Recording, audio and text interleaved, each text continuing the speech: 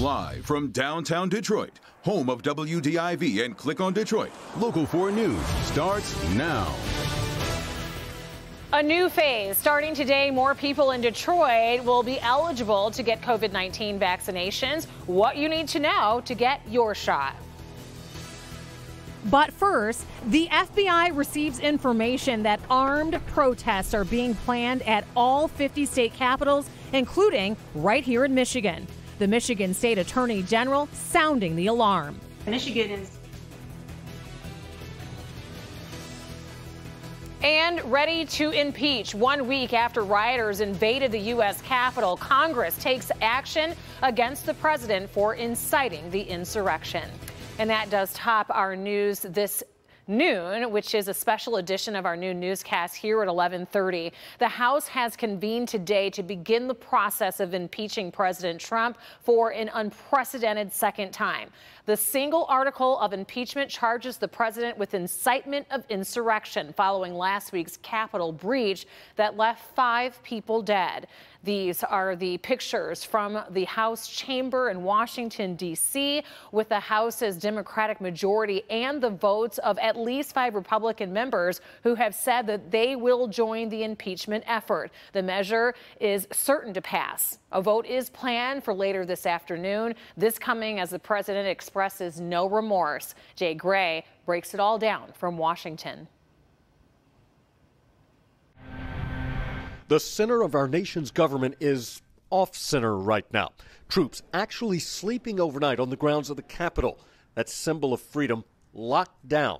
As for the second time in his administration, House will be in order. Lawmakers bring impeachment charges against President Trump. If these actions are not worthy of impeachment, then what is an impeachable offense? This is a reckless impeachment. This will only bring up the hate and fire more than ever before.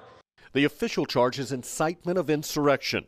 When we fight like hell. And if you don't fight like hell, you're not going to have a country anymore. After the president rallied supporters just before their deadly attack a week ago today, a speech the president says was, quote, totally appropriate, though a growing number of those in his party disagree. And unlike the first time he faced charges from Congress now, prominent Republicans, including Liz Cheney, say they will vote for impeachment. The Wyoming congresswoman writing, there has never been a greater betrayal by a president of the United States of his office and his oath to the Constitution. The impeachment measure is expected to easily pass and will move on to the Senate. And there are indications that this time around some Senate Republicans could vote in favor of impeachment. Majority Leader Mitch McConnell telling the New York Times that he's pleased the House brought up charges and that he believes the president has committed impeachable offenses. Jay Gray, NBC News, Washington. Jay, thank you. Officials have charged more than 70 cases in their expansive investigation into the Capitol riot. The acting U.S. attorney in Washington says that the scope of the crimes is, quote, mind-blowing, and the wrongdoers will be held responsible. He also addressed the possibility for further violence. As we look ahead, we are also aware of other planned protests in and around the upcoming inauguration. The Department of Justice fully supports and will protect the exercise of constitutional rights. But I want to send a clear message to anyone contemplating violence, threats of violence, or other criminal conduct. We will have no tolerance whatsoever for any attempts to disrupt the peaceful transfer of power on January 20th that our Constitution calls for. We will have no tolerance for any attempts to forcefully occupy government buildings. There will be no excuse for violence, vandalism, or any other form of lawlessness. At the same time, as we have been reporting, the FBI has received information that, quote, armed protests are being planned at all 50 state capitals in the days leading up to President-elect Joe Biden's inauguration next week on January 20th.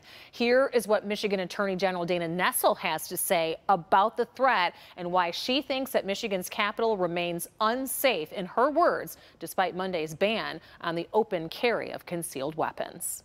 Michigan is ground zero for those who are wishing to take over a state government Michigan certainly is a soft target. I actually received an email from a Facebook representative who monitors traffic that is geared towards some of this anti-government activity. And she said, I'm worried about Michigan. I'm exceedingly worried. And when you say that you can only carry concealed if you have a license, we don't have anybody to even check if you do have a license. We have no metal detectors. So if you were to bring an explosive device into the Capitol, if you were to bring multiple weapons, as long as they're underneath a coat or a jacket or in a bag, no one would ever know about it. And you know, it's going to be a free-for-all in there. We just don't have adequate security when we don't know what kind of weapons are being brought into the building. When the legislature is meeting, according to our Open Meetings Act, it has to be accessible and open to the public. This is all very troubling. 6-foot fences will be installed around Michigan's state capitol in Lansing, and that will be up by this Friday to guard against the possibility of violent protests or rioting that we've heard are planned, at least protests for this weekend. It's happening on the recommendation of state police. Meantime, the 101st Michigan legislature begins their session today. That's where we find our Rod Maloney this noon. And what's happening over there? Everything quiet?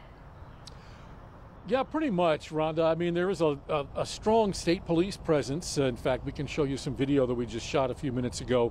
A lot of state police officers, particularly on bicycles, circling the Capitol here. Legislators also filing into the Capitol right now as they're getting ready. At noontime, they're going to get ready and have their start of the 101st legislature. Many of the members will be sworn in. Some already have been sworn in. Others will be sworn in. But the bottom line is that they're talking policy today as opposed to the concerns about security. We will be talking about security later, but in the meantime, the new House Speaker held a briefing this morning, Jason Wentworth, along with the Speaker Pro Tem Pan Hornberger from Macomb County, where they were talking about some of the legislation that they would like to see passed in the days to come. And it had to do with ethics, about how people feel about their legislative representation, about politicians in general, and about getting more transparency into the government here in Lansing. And so they're both providing legislation having to do with ethics and also the lame duck session. House Bill 4001 says that a member cannot vote on legislation if he or she or his or her family members have an interest in it, that if they can benefit from it, they can't vote on it. So I'm proposing a House joint resolution that says any bill considered after the November election and an even numbered year needs a 2/3 vote to pass. This would create more transparency and help us make sure that anything that passes in lame duck has strong bipartisan support.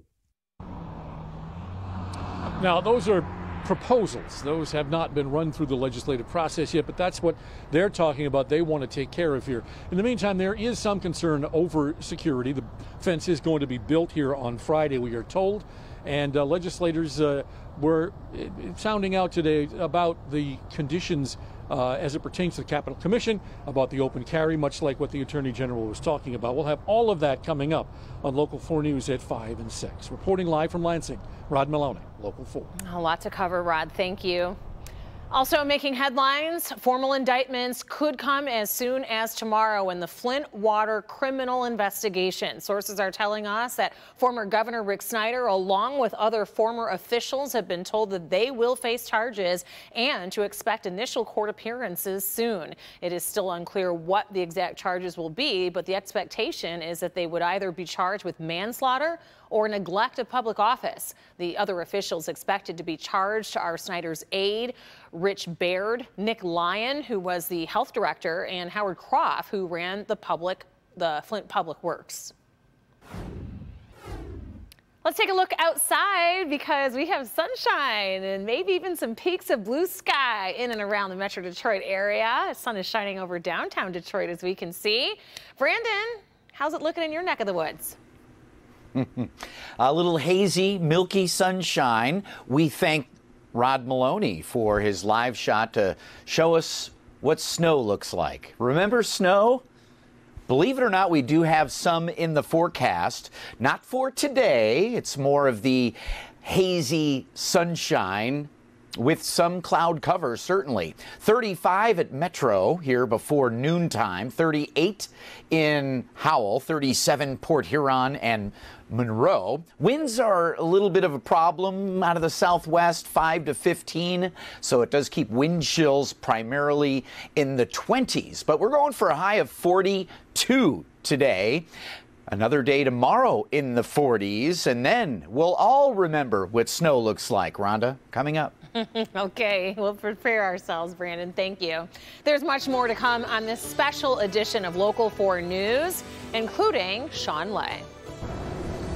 Rhonda, great to see you on this morning right before the noon newscast here. Listen, guys, big day for the city of Detroit. Vaccination starting right now at the TCF Center garage. We'll take you inside and let you know how it's going, and it's going very well.